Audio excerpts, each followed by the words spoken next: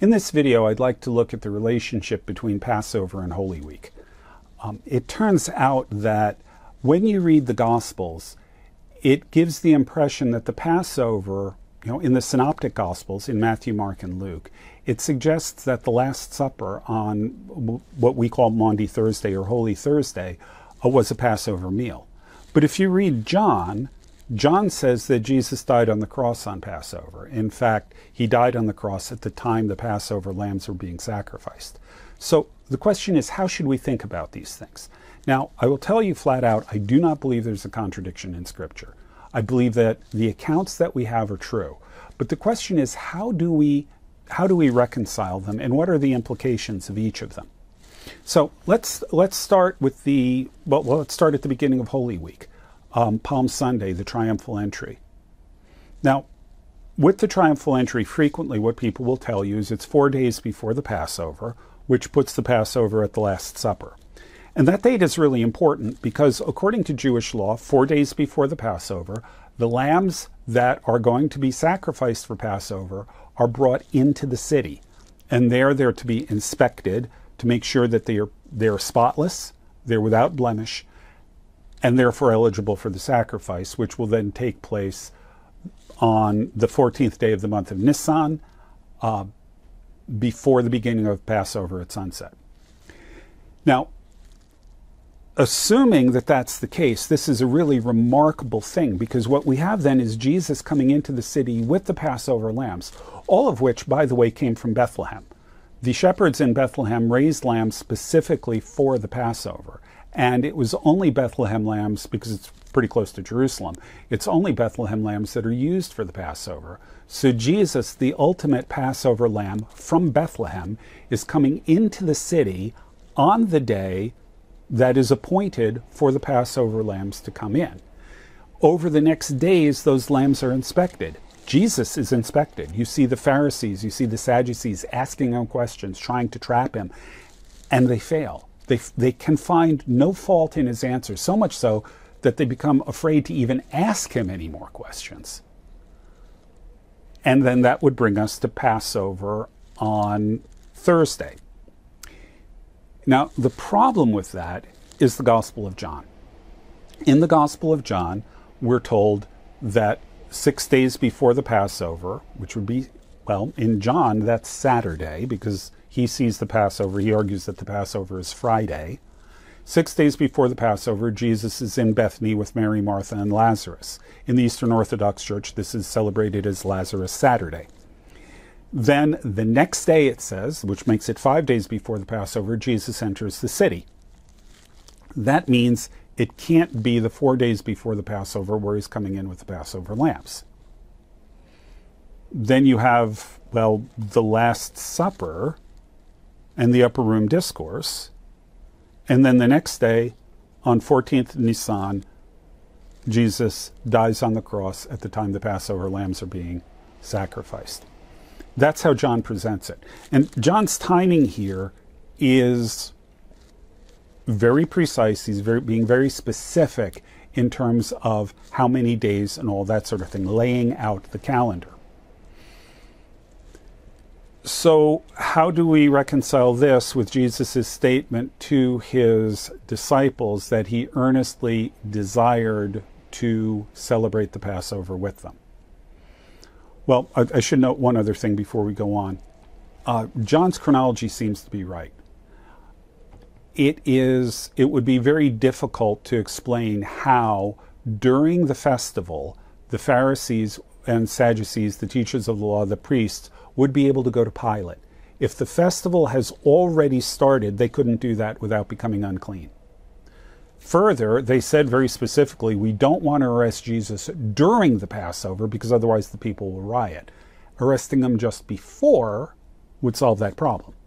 So it looks like John probably has it right. But then how do we explain Jesus' statement about earnestly desiring to celebrate the Passover? How do we explain the connection that seems to be there between the triumphal entry and the selection of lambs coming into the city? There have been several ways that people have suggested to resolve the problem. One of them is that, different Jewish groups use different calendars to determine when the Passover was. We know, for example, the Essenes did not celebrate it at the same time as the temple in Jerusalem did.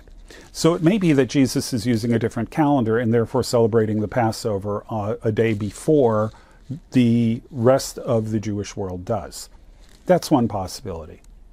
A second possibility is that Jesus may simply have decided, as the Messiah, as the one who gives the definitive interpretations of the law and everything else, Jesus decided that since he was going to be sacrificed on the Passover, he would celebrate Passover with his disciples a day early. As the Messiah, if Jesus said, we're going to do Passover a day early, especially in view of the fact that the Essenes had a different calendar, I don't think the disciples would have been too upset about that. I think they'd have gone along with it. Another possibility is that Passover, according to some people I've read, they suggest that Passover, well, the law says that all the lambs have to be sacrificed by priests at the temple. And the fact is, with all the thousands of people in Jerusalem, it's not clear that the priests would have had enough time to sacrifice a lamb for every household and every visiting household in the city. So Passover then would be celebrated over 2 days just to accommodate everybody, which would then allow Jesus to celebrate the day early, but still be crucified on the official Passover.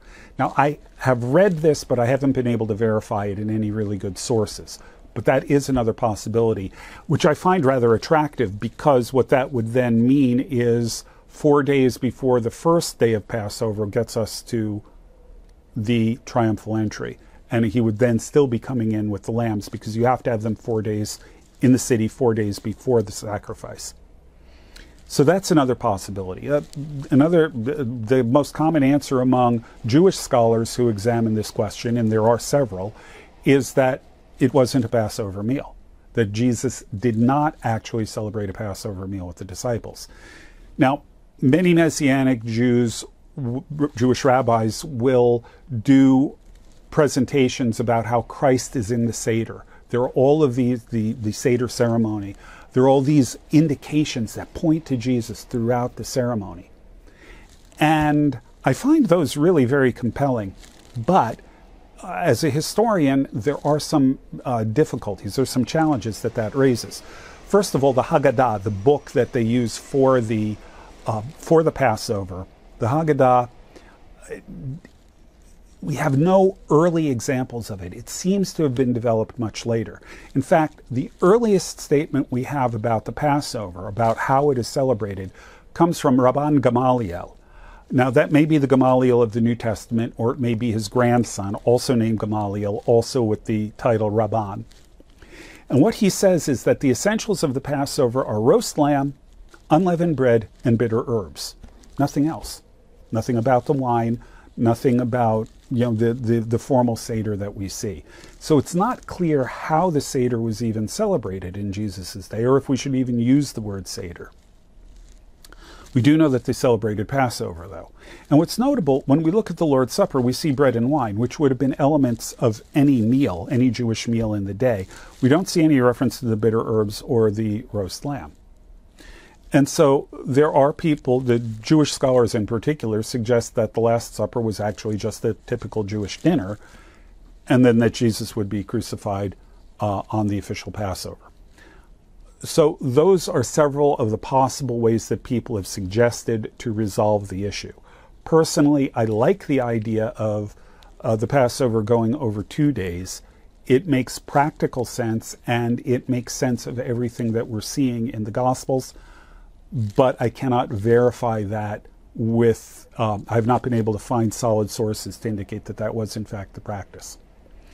In any event, what we do know, whatever the answer is that Christ is our Passover, sacrificed for us, that he is the Lamb of God who takes away the sins of the world, and that through his death, he proclaims really the thing that the Exodus was pointing to, The deliverance from Egypt, the deliverance from slavery in Egypt, which creates the nation of Israel, sets up the giving of the law. And the Old Covenant, with Jesus' death, he provides us with the true Exodus, where we are freed from slavery to sin, we are freed from our bondage to death, and where the new covenant is then begun in his blood.